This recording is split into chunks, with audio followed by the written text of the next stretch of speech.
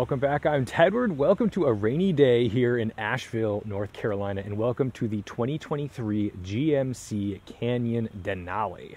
This is the new mid-size truck from GM. It's a little gussied up, with its standard 20-inch chrome wheels on the Denali, and we've got a pretty clever interior. We've already driven the Colorado, so we get an idea of what these trucks are like. It has a 2.7-liter turbo, 4-cylinder, making 310 horsepower, 430 pound-feet of torque. That's right, this is the high output version of the 2.7-liter. We like that. We've got the short bed, the quad cab. Unfortunately, that's the only way you can kind of get away with these things now. I know a lot of people, especially on the work truck, would have preferred the longer bed. So, let me show you around while it's not pouring rain.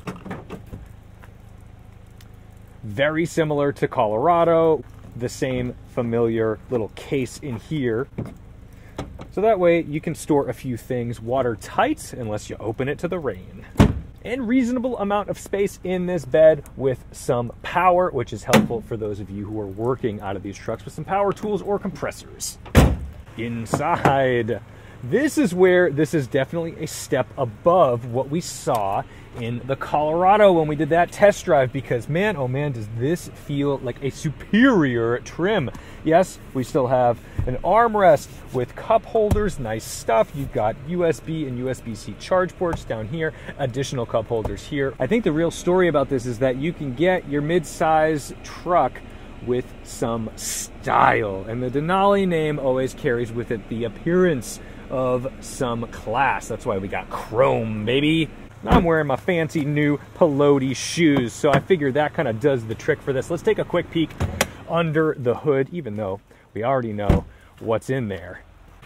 Under the hood, our tight little package here with our 4-cylinder tucked low and far back. Now, even though this is the gussied up Denali trim, we don't get hood stretch. You still get a prop bar for that. So, there you go. I'm not a huge fan of chrome, but hey, when you have Denali on it, it makes sense. And this step, oh, what a lovely step. I could have used that on the Silverado ZR2 that I had last week, because that was kind of a pain to get in and out of with the rocker guards. Also, really digging this teak. That teak, man, that is like kind of nicer than I anticipated would be in this vehicle. So let's get it started up.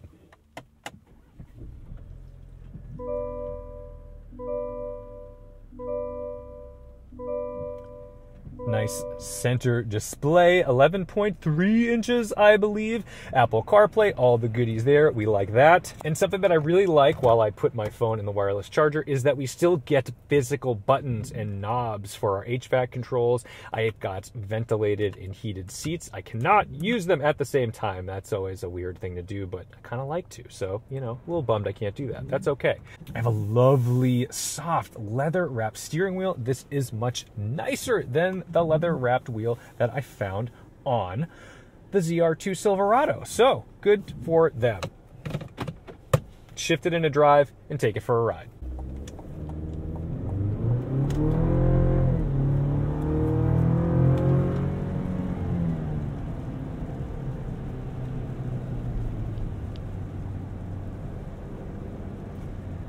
Now, you probably know me as more of a sports car guy, not a truck guy, but I've been driving more and more trucks over the past year to kind of get a vibe for things and see what I would like if I were to buy a truck, because it's no surprise, a pickup truck is an incredibly powerful tool to have in your garage. It's really nice to have something that's so versatile, so durable, and, in New England, especially, we get such horrible winters where you get potholes all over the place. It's not fun, and I love a vehicle that you can just go slam around some ugly surfaces and not worry about blowing up the low-profile tires on your sporty car.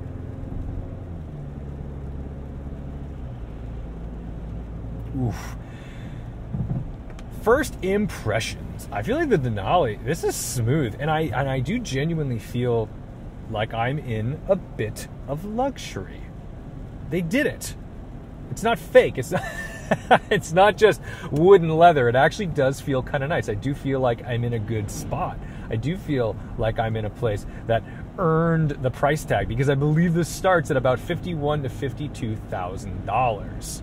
But it's capable. It's not just like the little baby truck that can't. It is capable of towing up to 7,700 pounds. That does the job for most people in most things. Now, of course, there's people who need to go get like some big fancy 2,500 or Super Duty thing in a diesel truck with a 1,000 pound-feet of torque. I get it. That exists. But for the lay person, the person who just needs the Tacoma, doesn't necessarily need the big, heavy Silverado, this is going to do the job. And also, I feel like this is not a small vehicle. The problem with little trucks back in the day, it always felt like a little truck. You get in a Ford Ranger and you're like, it's just like a dinky little Ford Ranger, or like a Chevy S10.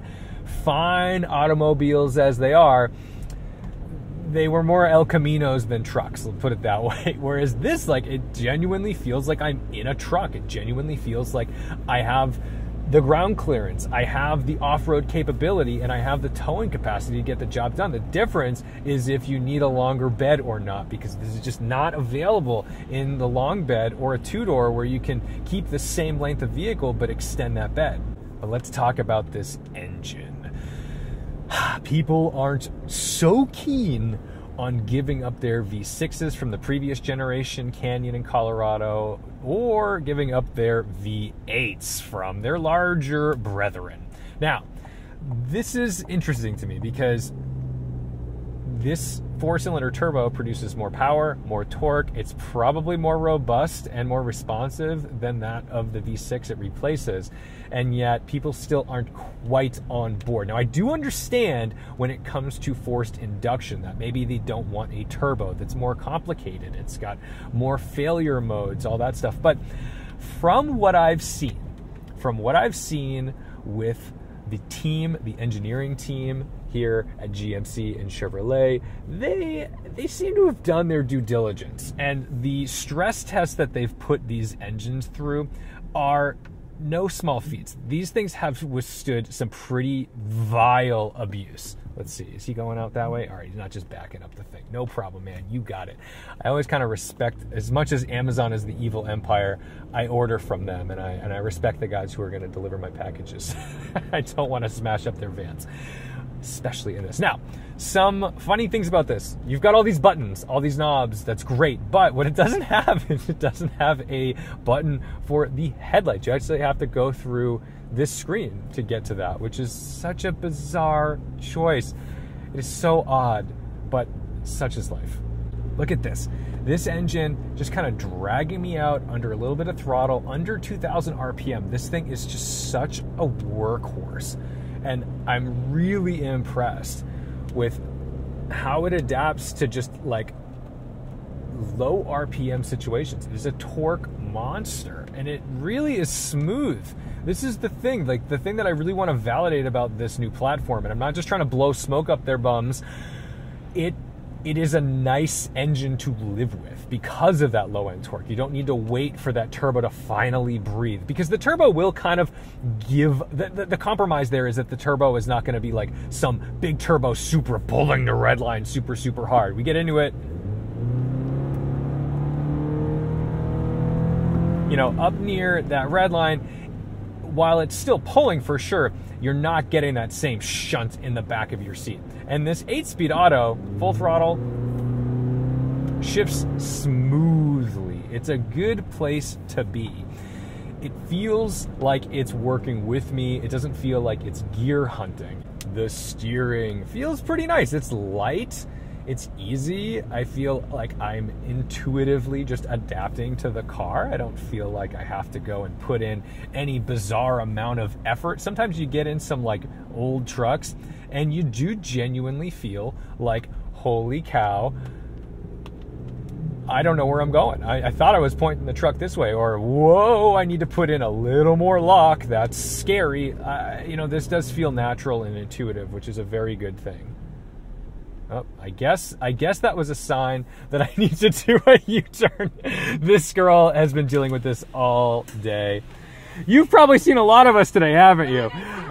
We're doing, this is the new GMC Colorado, so we're doing like a press launch, and they gave us a map, and it looks like it comes this way, but we're supposed to turn down there. So I'm sorry, you've probably seen a lot of us today. I'm gonna do a U-turn. Oh yeah, they gave us some off-roading, nothing crazy, but enough that I can kind of test out this suspension. Now this isn't the AT4X with its DSSV, 3-valve dampers, but this is not beating me up. It's not shattering my teeth, but it's stiffer, of course, but I like this. This is fun. This is fun!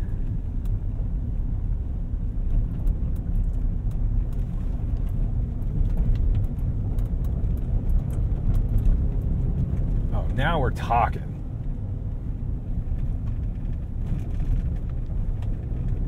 Some big bumps coming up. Let's hope we don't bend one of these big 20-inch wheels. We still have plenty of sidewall, so I think we'll be just fine. I'm usually not the most abusive person on these press trips, so I'm sure if it was gonna bend a wheel, someone already would have done it. And I'd have gotten a warning about it. Hey, be careful on that dirt road.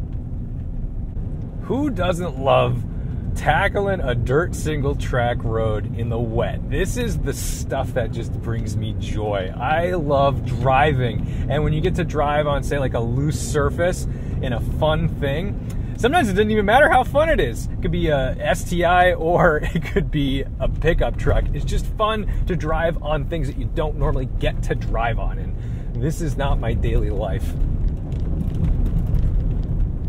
Little quality control check on the fit and finish. I don't hear any squeaks or rattles. And I'm gonna tell you, if they were in this vehicle, well, they might be now, but they would be showing their ugly faces right about now. And the low end torque of this engine is so delicious. It's right there for me.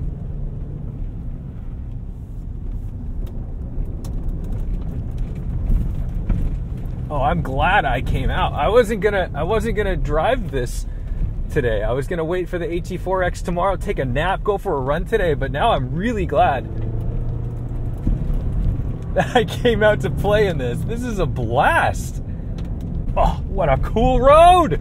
This is fun. Look at this, it's like the tail of the dragon in the woods. Into it. I'm trying to be a little cautious around anything blind just because, you can't see what's coming at you, and I don't want to have Eddie X flying down the other way in another Denali. Oh, this is awesome. It's so much fun to do this with like a leather wrapped steering wheel. Like I feel like I should be in some like, down and dirty rally car, and yet I'm in like my Canyon Denali with lovely teak, a nice Bose sound system. Go nice and gentle here. No one's coming up. Great. Oh, this is just the friggin' coolest. Look at this road. Can you imagine if this was paved? Straight up rally stage. I mean, I guess it's a rally stage like this. Might have some issues with ground clearance on the Subarus, though. No issues in the pickup truck. And that's what makes this fun, is that I actually get to tackle this without just tiptoeing around it. Look at this. We're going onto the Blue Ridge Parkway. Oh, I'm so happy. Who knew? Was unaware, because the last time I was here, I was in a Porsche. And you know what you can't do in a Porsche? This, not unless you buy like the Dakar. There's Eddie. Oh, yes. Oh my goodness, I've never been down one of those. I've had so much like Blue Ridge experience, but I've never done that.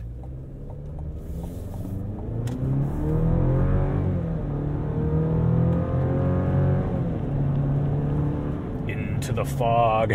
we're in the clouds. Fog. This is a friggin' cloud. This is awesome. I do love me some North Carolina mountain roads. This is good stuff. And look at this. This is a comfortable truck. This is fun. I am happy. I like this truck. I understand people's consternation.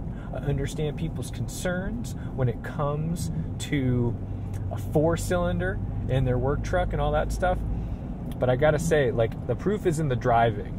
So I would not underestimate this just yet. If you're just like, hey, no, need my V6, need my V8, like, give it a shot. Go drive it, because it doesn't sound great. You don't get like an amazing, fun sound out of this thing, but under your foot, it absolutely does the job. So overall, oh, perfect, a tunnel. Hang on, if we're talking about sound.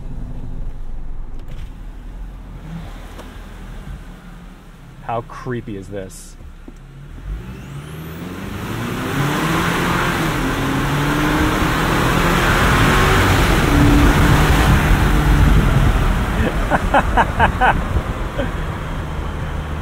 Listen to the turbo. Listen to this turbo. Ready? We'll get into it again.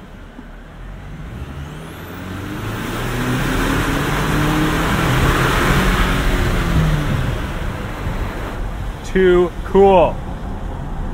So anyway, if you're looking for a mid-size truck that has some luxury, that has some flair, some fun, but also just, what a daily driver to have with this lovely leather-wrapped wheel, nice sound system, a little wood grain, got some style, but also totally floggable, thrashable, and tows things. Don't overlook this GMC, whether you get the Canyon or the Colorado, go take a look. And I like the high output 4-cylinder. I think it gets the job done pretty nicely. Of course, I'd rather have a V8, but this is going to be more economical, and I've got so much torque because of this turbo. So thank you guys so much for watching, liking, commenting, and subscribing. Don't forget to respect the drive, and I'll see you in the next one.